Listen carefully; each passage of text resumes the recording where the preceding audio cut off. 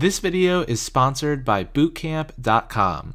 Check it out for INBDE prep and use coupon code MENTALDENTAL for 10% off. Hey everyone, Ryan here, and welcome back to our oral medicine series. This video will be about high cholesterol and what that means for dental treatment. So high cholesterol, also known as hyperlipidemia, refers to high levels of lipids circulating in the blood. And you may recall that lipids are one of the 4 macromolecules or building blocks that make up all living things, those being carbohydrates, proteins, lipids, and nucleic acids. And lipids are basically fats, but not all fats are bad. In fact, we need lipids like cholesterol and triglycerides for our bodies to function properly. Now, cholesterol is a nutrient for our body in the proper amounts, and we'll talk specific numbers in the next slide. It's the precursor for all the steroid hormones, glucocorticoids like cortisol, mineralocorticoids like aldosterone, and the sex steroids. And every cell requires cholesterol for the integrity of its cell membrane. Triglycerides are converted to phospholipids also for the cell membrane, and its fatty acid constituents can enter the Krebs cycle for energy production.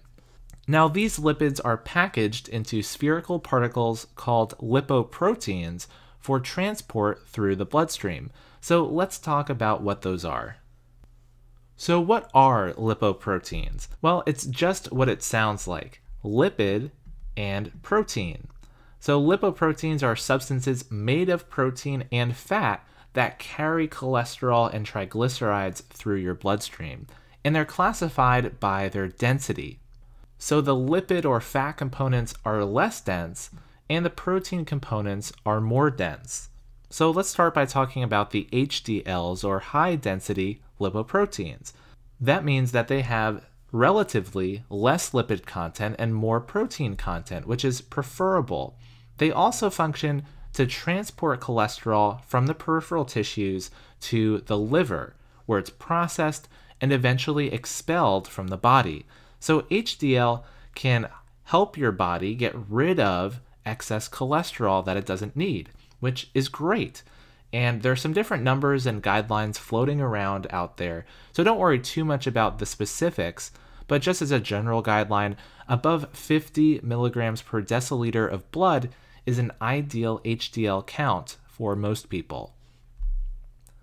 Now, LDLs, or low-density lipoprotein, means they have generally a higher lipid content and a lower protein content, which is not ideal. And they transport cholesterol to the walls of your arteries, which may lead to a buildup of fatty deposits along the arteries, which you can imagine is not a good thing. So an ideal number for these would be below 130 milligrams per deciliter. So why does this matter? Well, like we just talked about, these lipids can potentially enter the walls of arteries, increasing the risk for heart issues like stroke and heart attack. And the buildup of these fatty deposits on the inner walls of the arteries is known as atherosclerosis. But how exactly do they impact the heart? Well, they do so in 2 ways. First, the lipid plaques physically constrict the diameter of an artery. You can appreciate that the diameter of the vessel at this location, where the plaque is much smaller than the diameter of the artery at that location. And secondly, lipid plaques physically separate endothelial cells from the smooth muscle cells.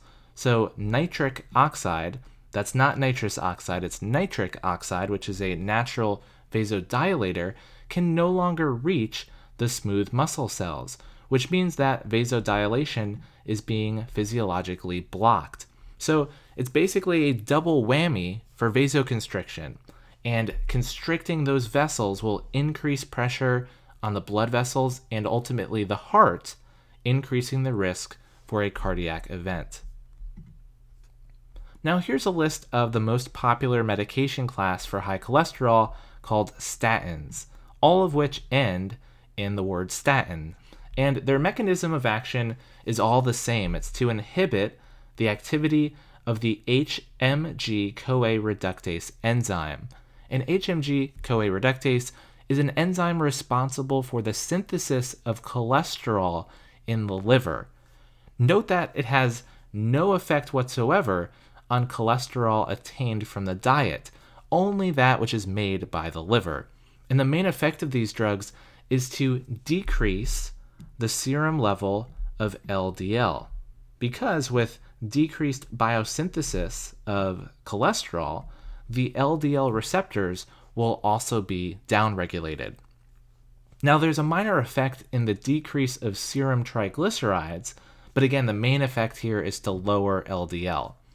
There are also other classes of anti-hyperlipidemia drugs, but they're outside of the scope of the exam, so we won't cover them here. Now, what modifications should you make to dental treatment, if any, for these patients?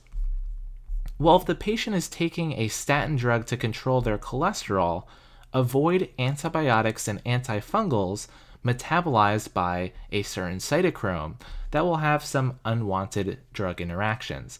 And these include macrolide antibiotics like erythromycin and clarithromycin, and antifungals like ketoconazole, fluconazole, and itraconazole, because they increase plasma concentration of statin drugs, which may lead to undesirable toxic side effects like muscle myalgia or pain, rhabdomyolysis, muscle breakdown, and even renal acute failure.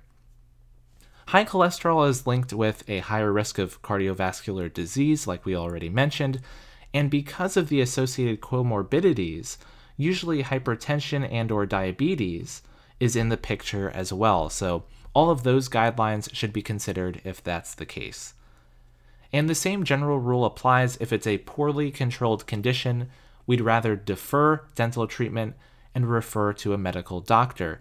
But the problem here is we really have no clean indicators like blood pressure, HbA1c, or INR to tell you this information. Because let's be honest, most people don't walk around knowing their HDL and LDL scores.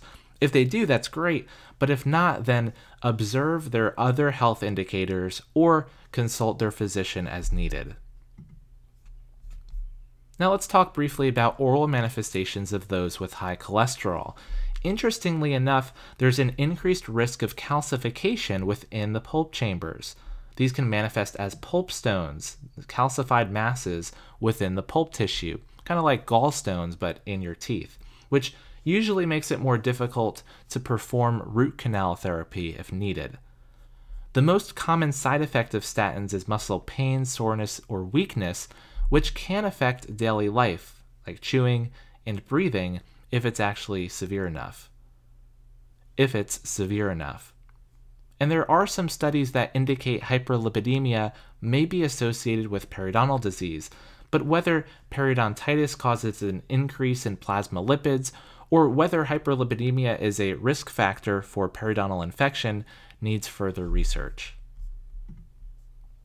Alright, so that's it for this video, everyone. Thank you so much for watching. Please like this video if you enjoyed it, and subscribe to this channel for much more on dentistry. If you'd like to support me, please check out my Patreon page. And thank you to all of my patrons here for their support. You can unlock access to my video slides to take notes on, and tons of practice questions for the board exams. So go check that out, the link is in the description. Thanks again for watching, everyone. I'll see you in the next video.